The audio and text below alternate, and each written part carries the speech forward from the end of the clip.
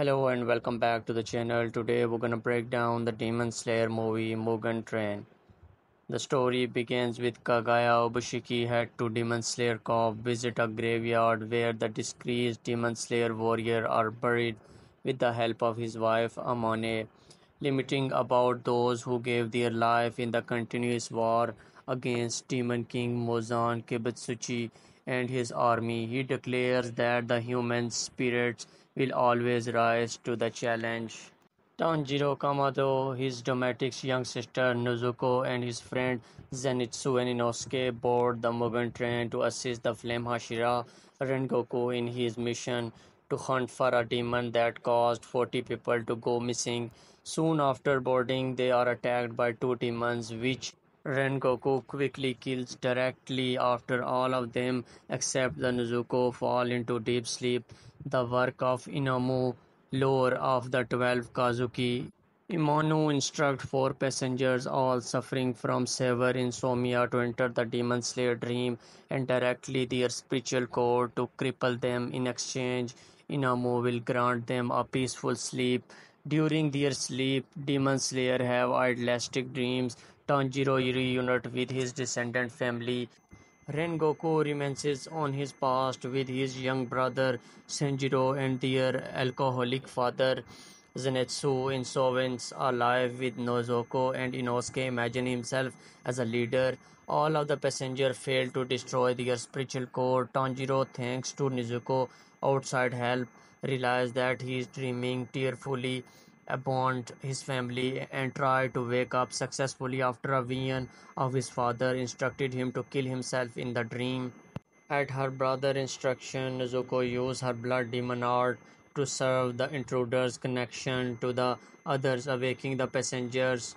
At being refused their own dreams, they attacked Tanjiro, who knocked them all out except for his intruder, who had refused Inamu order to harm him, dispute his own suffering. While Nezuko awakes the other, Tanjiro comforts Inamu on top of the train and disputes him in the ensuing battle. However, Imanu reveals that he fused himself with the train, preparing to draw all the passengers with him. With everyone now wake up, Rengoku instructs Inosuke and Tanjiro to look for Inamu neck while he, Nizuko, and Zenitsu stayed behind to protect the other passengers. Tanjiro and Inosuke find Inamu neck bone in the locomotive but are caught off guard by its defense, including a blood demon art which constantly puts them to sleep. The conductor, also under the control of Inamu, end up stabbing Tanjiro in the jaw. While Inosuke and Tanjiro are able to expose and destroy Inamu neckbone, killing him and declaring the train.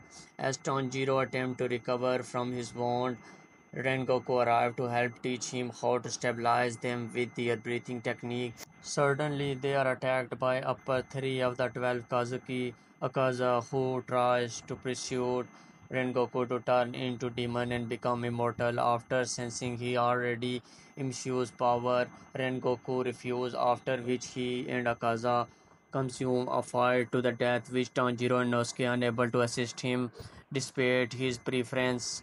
Rengoku is unable to match Kazaka's regenerative ability and become greatly weakened by several injuries. After Rengoku attempts his most powerful move as the last resort, Akaza manages to fatally injure him by impaling his solar plus.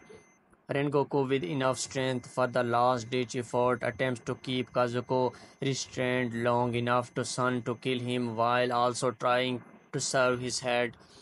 But Kazuko breaks free, breaking Rengoku's sword in the proceed and escaped into the forest. Right before the break of dawn, in the desperate attempt to stop him, an injured Tanjiro threw his sword at Kazuko, impaling the demon chest. Kazuko escaped nonetheless as Tanjiro breaks down, calling him a coward. In the last moment, Rengoku tells Tanjiro to visit his family in order to ascertain writing from the previous Flame Hashira, which may inform his quest to learn more about his Hinokami Kagura technique. He also encouraged Tanjiro and his friend to continue on their path to strength telling them to never give up in the protecting other before succumbing to his injuries and reuniting with his mother in the afterlife while Tanjiro and his friend Inosuke cries at Rengoku death.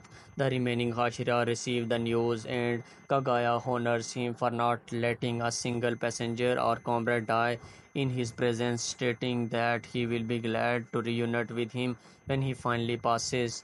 And there the stories end. Hope you like it. See you in the next story.